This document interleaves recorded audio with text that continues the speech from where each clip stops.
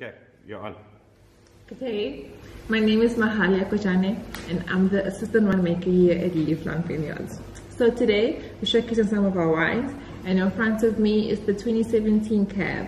So this wine is basically a combination of high altitude cool climate vineyards, which we get from Stellenbosch, and that offer us red fruit and structure to our wines. And then we also get dryland vineyards from the Octopole area, which offer some ripeness and richness to the wine. So what happens is the grapes come into the cellar, and then we cold soak for 24 hours, and then we inoculate, and then the whole fermentation takes place on skin.